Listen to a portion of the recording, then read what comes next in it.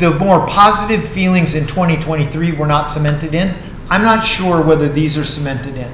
But the longer this goes on, the more those things can become pretty hardcore, and that judgment gets cast. And that's something, you know, that quite frankly will have to be figured out. I will tell you that if you want to be the party leader and you can't unite a party, it becomes very, very hard to win an election. Briceno,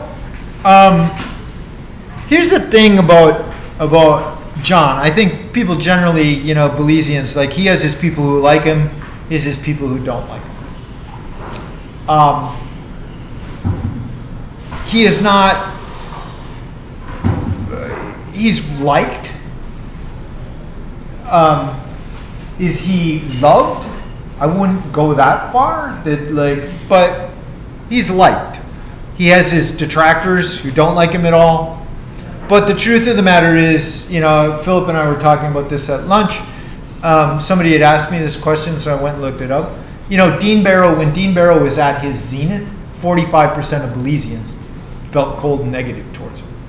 And he got reelected with a really good margin, right? Because in politics, if you're above 50%, 50% of people, 51% of people love you, you're going to be in power for a long time, even if 49% hate your guts. Donald Trump kind of proves that, right? I don't get the sense, though, that Briceno is like a guy who there's just intense passion for one way or the other. But he is liked.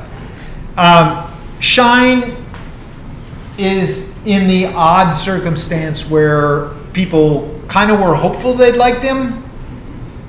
They'd gone on like a first date.